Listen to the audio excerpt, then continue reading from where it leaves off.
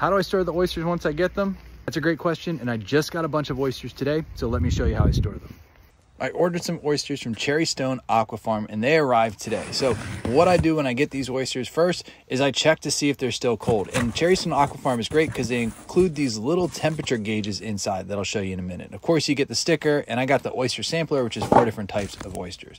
Now looking right here, this will tell you if the shipment's been cold the whole time. Mine was still green, so that means I'm good to go. So to store the oysters, I put the ice packs they give me down on the bottom of the vegetables crisper drawer, and then I put my oysters on top of that. Today I got 4 different varieties.